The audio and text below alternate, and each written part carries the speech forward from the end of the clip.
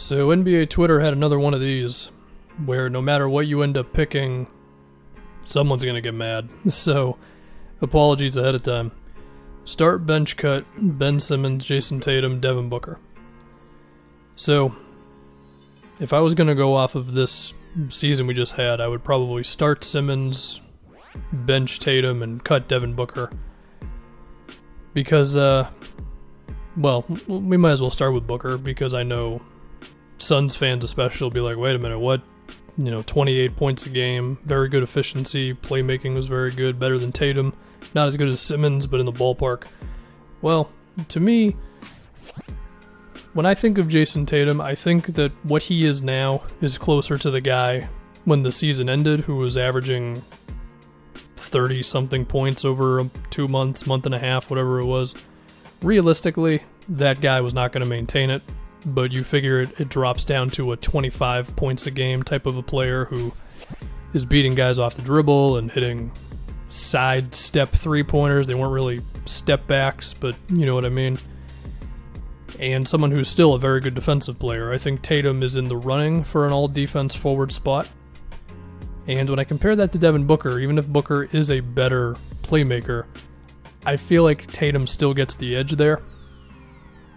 But there's certainly a conversation, Booker's passing versus Tatum's defense and where all that ends up. The reason I put Ben Simmons over both, and I should say this is not my final answer, I'm thinking of this more of like a projecting forward, but just to explain why I would look at it this way now.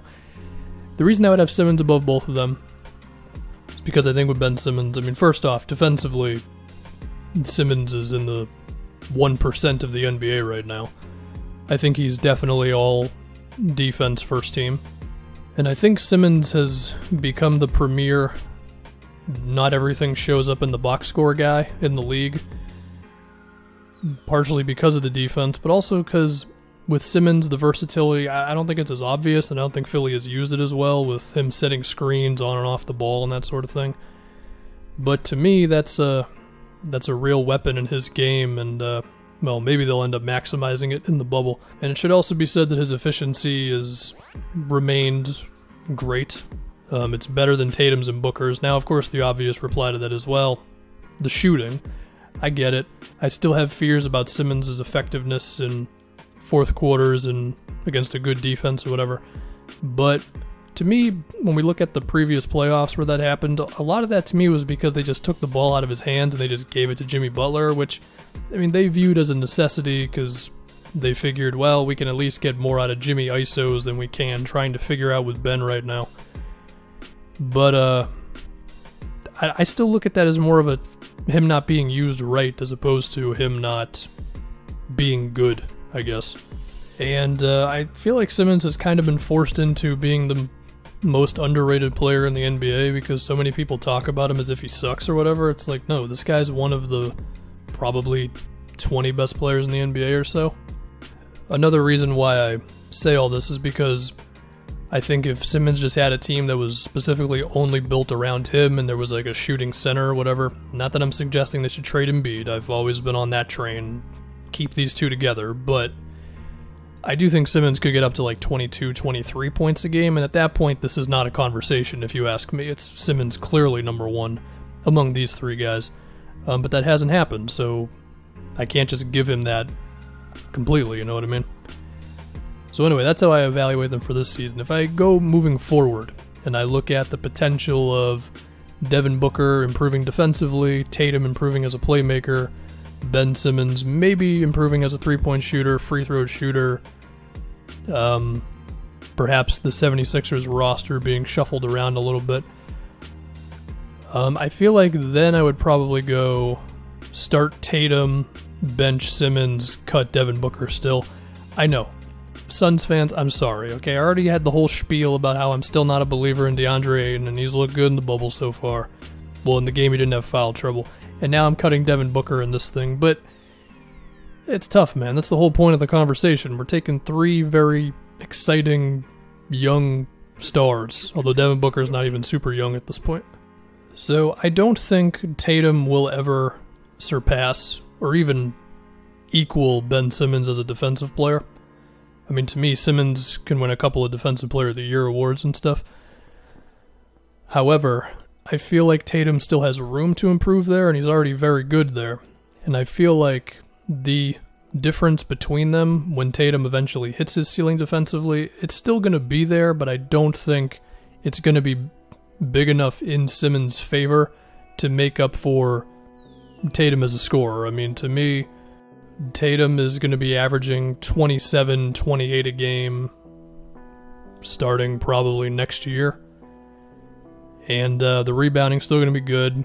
The defense is still going to be good. And I do think he can improve as a passer. I mean, his playmaking, it's not great right now. He doesn't really have a nose for seeing the open guy like that. Booker is certainly better. Ben Simmons is definitely better than him in that regard. But I just feel like he can make enough improvements there to where he can get to, I don't know, 4 assists a game or something. I think part of why I believe this is because he's gotten much better at attacking the rim. And I mean, he still takes his fair share of mid-rangers. I don't think that's ever going to be gone for him. But he's better at just kind of putting his head down and taking that extra dribble or two and finishing through contact and stuff, even if he had a really bad game in the bubble game 1. And that type of thing just usually leads to being able to get more assists. You know, you just draw more attention. You don't bail the defense out with a pull-up jumper as much. And when I take it back to Devin Booker, I mean, you know, lately I've softened up on how good you really need to be defensively for me to think highly of you as a guard. But when we're talking about this specific conversation, and I'm comparing Devin Booker to a Defensive Player of the Year candidate for the next 10 years and an all-defense candidate for the next 10 years or whatever, then I gotta start being a little bit more of a stickler when it comes to defense, you know what I mean? And I just don't know if Booker's ever going to improve enough at that, along with, I'm assuming Tatum and Simmons are going to keep improving at some of their things. Again, with Simmons, it's more so just being used correctly, and with Tatum, we're just going to see the last chunk of this regular season before it ended, but then came back for like his whole career now. Now, there's a chance that Booker can get even better offensively. It's just, in some ways, he's kind of a finished product. I mean, he averages, I don't have the stats in front of me, but it's 28, 29 a game, 7 assists. He's got like a 58% true shooting. He can pull up. He can play on and off the ball. Is he going to average 35 a game? Like, is he going to go James Harden levels of scoring? I don't know. So, yeah. Again, apologies to Suns fans. And I guess apologies to Sixers fans. And maybe Celtics fans, because they might have managed to get upset even if I went with Start Tatum. So yeah, that's it.